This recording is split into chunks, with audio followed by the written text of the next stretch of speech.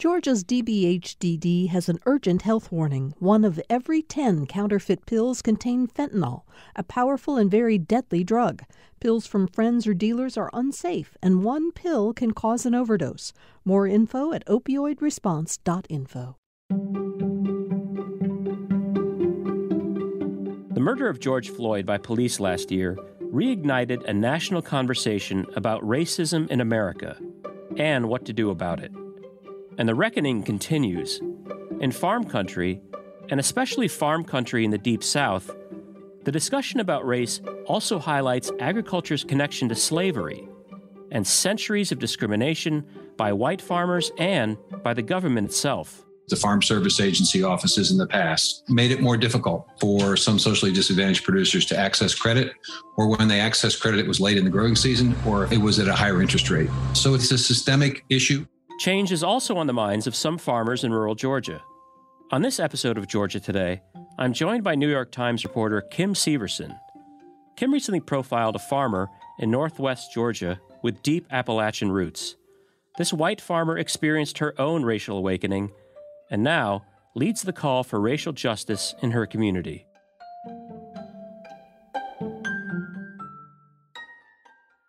Tell us a little bit about Dirttown Valley, Georgia.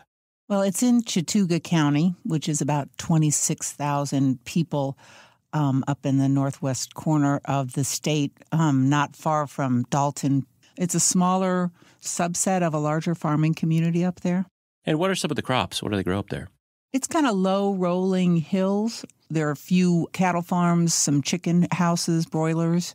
Some farmers make money growing and selling hay because obviously they've got a lot of livestock up there and they can sell hay. It's not the kind of agricultural land we think about in South Georgia, which are big flat fields that lent themselves more to the plantation-style agriculture that the state was built on. What's the history of the Scoggins, that family in that area? So originally in the mid-1800s, J.W. Scoggins, who is the great-great-great-grandfather of Stacie Marshall, who I wrote about, got some land.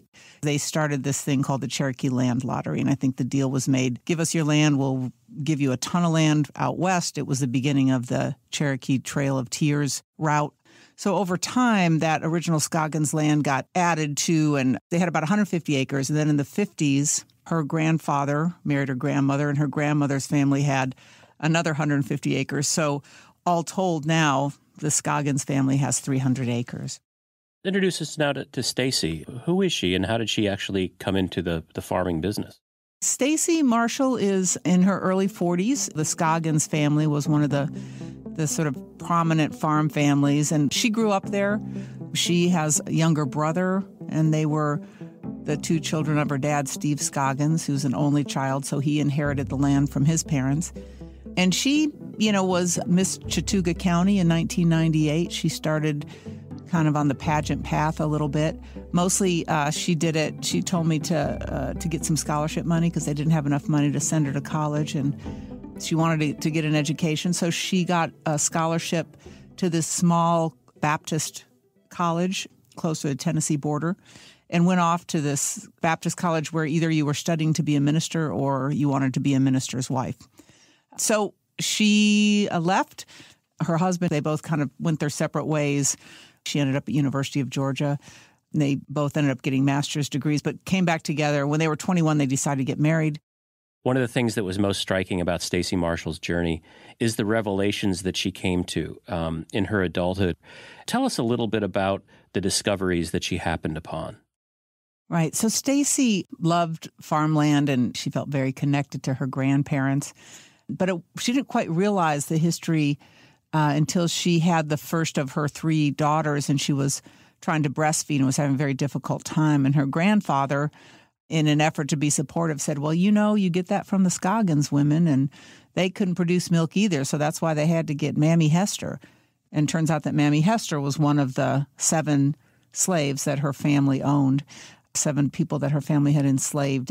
And her grandfather was like, well, she loved the family so much. Even after the Civil War was over, she stayed with us and, helped raise a lot of our kids. And, that false narrative that I think a lot of Southerners tell, I think in order to make the brutality of enslavement seem less difficult.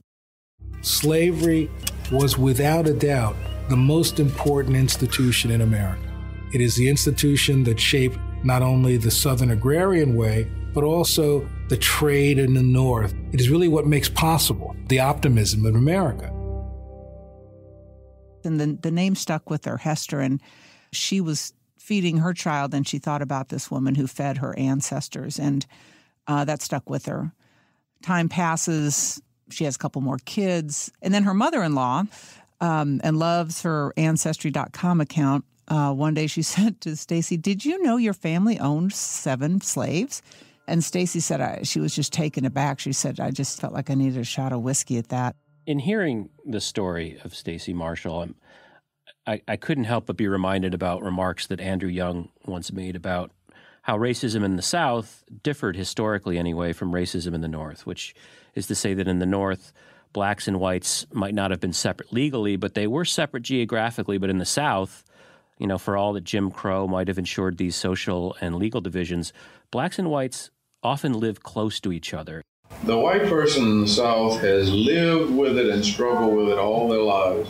In the South, people were close enough so that a lot of people in leadership positions had been cared for by black women, where there was not just a servant relationship, but where it was somebody that worked with the family through long years. They were probably more mother to the people than their own parents were. You had a complicated set of personal relationships in the white community in the South that made Southern whites very, very guilty about the racial situation. And so now we have Stacie Marshall, you know, whose father's best friend is black. And in fact, one of the first people she went to was her dad's best friend, who is a reverend. He was her high school vice principal, and she's known him her whole life. This guy and her dad grew up as kids together. They used to work on her grandfather's farm. Mr. Mosley went to the black school, Mr. Scoggins the white school.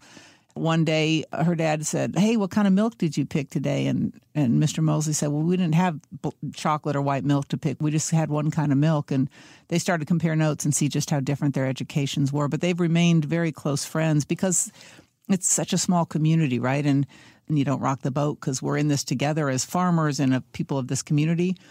But it's very clear there's, you know, a racist hierarchy in that community. But it's all wrapped up in love and family, and it's hard to untangle. So Scoggins, her great-great-great-grandfather, the one who founded the land, was he the one who purchased these people and enslaved them? Right, and it turns out there were 3 adults, 2 men and a woman, and 4 children that he ended up enslaving, one of whom was Hester, which is the only name that Stacie still has and knows about. But at that time, she's trying to cope with her grandparents who just passed and her mother. And so her father says to her, "I'm going to give you the farmhouse, your grandparents' farmhouse, and 3 acres. And then when I pass on, it'll go to you." So she's in the farmhouse cleaning out her grandparents' pots and pans and clothes, and she comes upon this dusty old boot box and opens it up. And inside is a photocopy of those slave records. They call it the slave schedule. And she sees listed the 7 people, their ages, their race, gender, and it really hits her then that the story is hers. The family story is now hers, and what the hell is she going to do about it?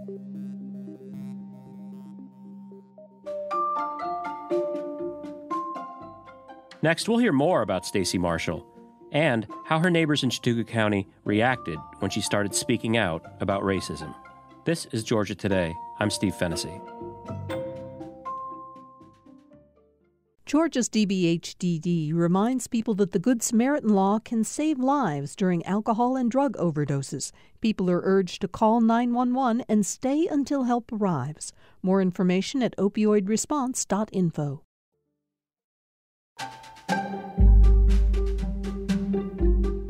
You're listening to Georgia Today. I'm Steve Fennessy. I'm joined by New York Times reporter Kim Severson.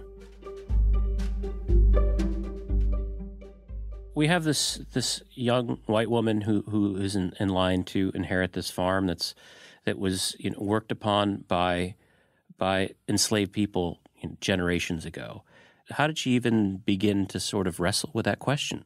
The first time I saw her start to really wrestle with it in a more public way was when I first met her, and that was just right before the pandemic. And I was in a marketing seminar for Black farmers, just kind of listening, looking for stories. And she stood up at the end of that when the leader asked if there were questions and said, I'm about to inherit 300 acres, and my family owns 7 people, and I need to know how to make it right or what to do. There, people came up and talked to her about maybe, working with Black interns who could work the land, helping the Black church, putting community center together, something like that. But the question did come up, should she give the land away, or should she sell it and give cash to the descendants of the people that her family enslaved? 300 acres sounds like a lot, but, if you give the land to somebody, right, they've got a tax burden or they've got to want to farm it. There's not a lot of people who want to farm it. It's not easy farming there, and is that going to do any good? Is that reconciliation? Is that really going to heal the community? So she started grappling with all of this and lecturing at Berry College about her experience.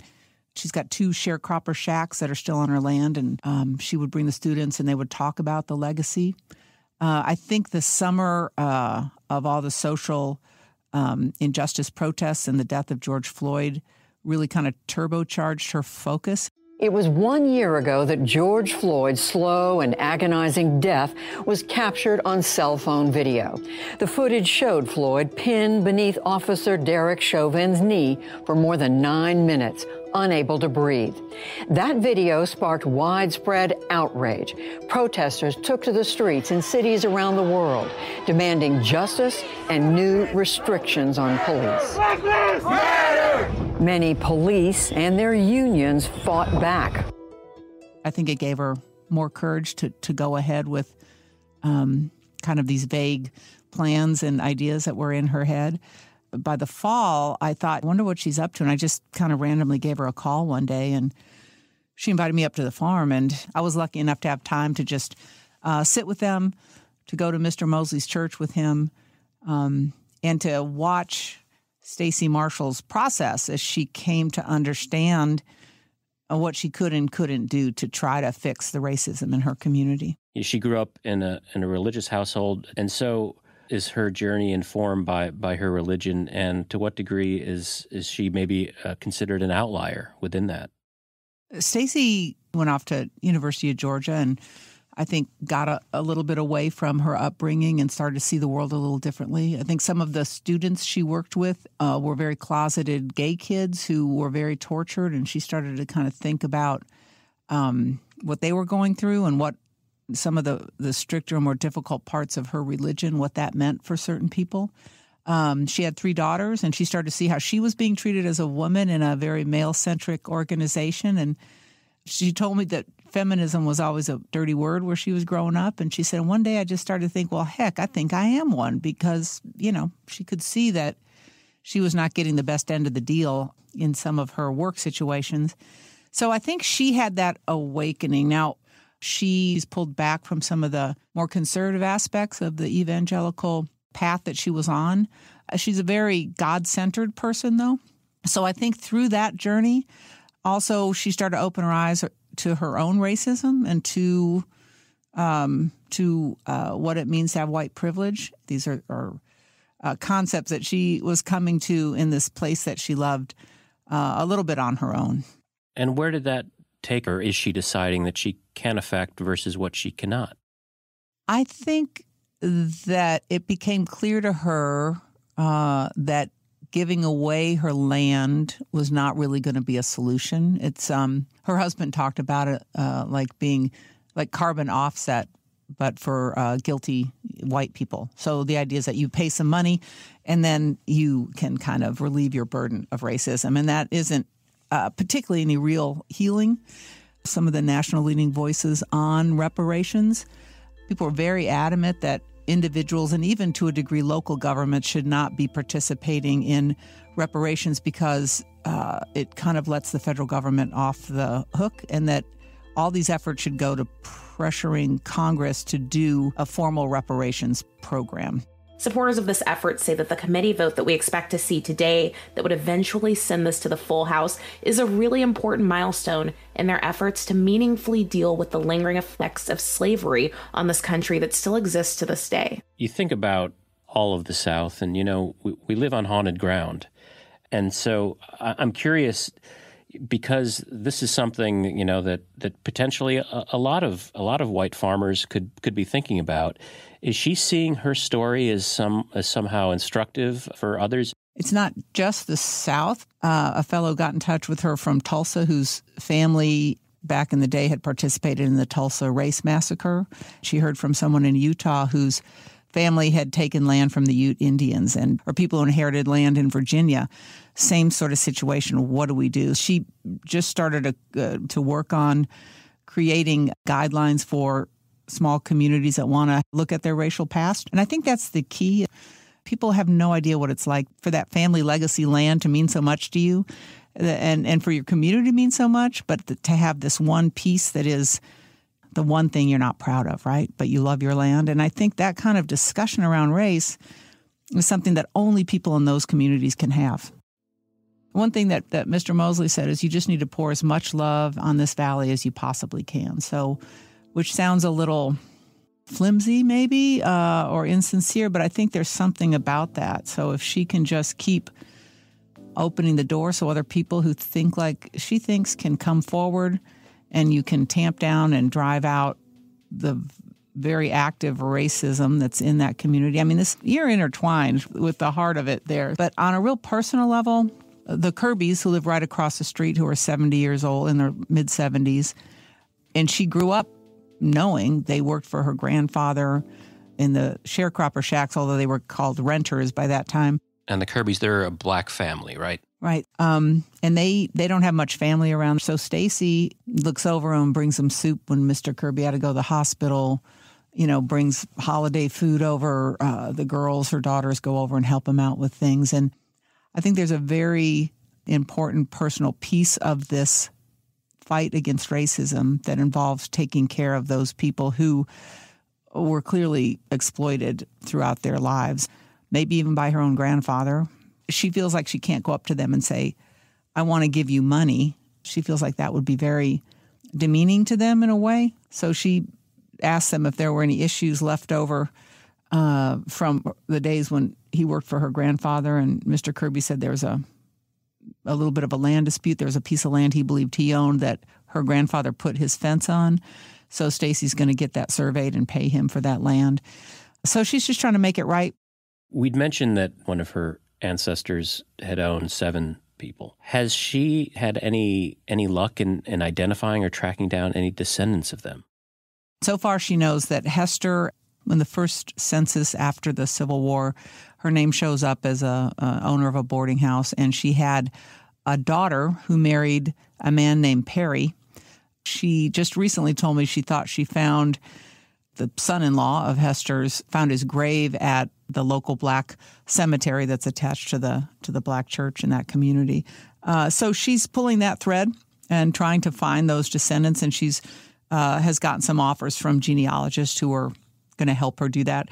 And she thinks if she can find enough of their descendants, perhaps she will call them to the farm and have a discussion about what they might want or what would be important to them. So I think that's very much in the future for her. A lot of these conversations about reparations, about reconciliation, they tend to occur in cities. But this is something that's occurring writ small in this very tiny corner, rural corner of Georgia. And so does Stacie feel now that she's on the vanguard of a larger conversation that maybe incorporates not just these urban areas, but more of the more remoter pockets of the country? Absolutely. I think Stacie was surprised to find that there were a lot of other people who felt like she did, but it's pretty overwhelming. And she said, I just wished I'd stayed a farm mom trying to make goat milk soap videos for YouTube. It would have been a lot easier. So I think she's a little overwhelmed by it.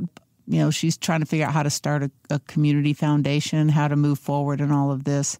And I believe that she sees herself as probably a reluctant leader of this kind of movement in small farming communities all over the country. She's now taking interns onto her farm. She continues to lecture at the college. There's an old cemetery up in the woods where most of the people who are buried there were buried during enslavement. So she's trying to get that preserved. She's doing pieces of that work. But the biggest part is, and especially after our piece came out, is dealing with some of the really brutal racist attitudes that are still in that area. She got some threats from a fellow who's connected to a family that has deep Klan roots. The rumor going around Dirt Valley was that Stacie Marshall is going to give all her land to black people. Someone called her and said, look, now I'm not saying that I am like this, but there are a lot of people here who don't like blacks and whites together, and you have a nice family and you wouldn't want to screw anything up. And if I were you, I'd just be really careful. She took that as a lightly veiled threat. People were talking about her and that she should watch her back. She had to call the sheriff out to have them do extra patrols at her house and the Kirbys and the Mosleys, sent her kids to her mother-in-law's. I think she knew that that existed in her town, obviously, but it hadn't shown itself so blatantly before. There's definitely a cost to it for her speaking out. You know, there's this overwhelming love of the land and family history that has this terrible stain on it. And so how you reconcile that is really, I think, going to be something she'll work on for the rest of her life, and hopefully her kids will pick up and things will change.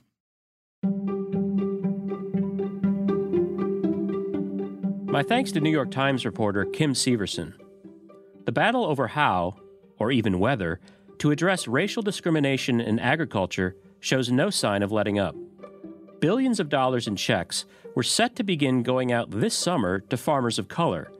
The payments are part of the massive COVID-19 relief package that Congress passed earlier this year. But after some white farmers sued the Biden administration, alleging the race-based aid is unconstitutional, the payments are now in limbo. There is no such thing as benign discrimination. There's no such thing as a little make-up discrimination to even things out. I mean, we are all for laws that prohibit discrimination, but those laws have to apply across the board. For more Georgia Today, go to gpp.org. I'm Steve Fennessy. Georgia Today is a production of Georgia Public Broadcasting. Subscribe to our show anywhere you get podcasts. And don't forget to leave us a review on Apple. Jess Mador is our producer. Our engineers are Jesse Neiswanger and Jahi Whitehead. Thanks for listening. We'll see you next week.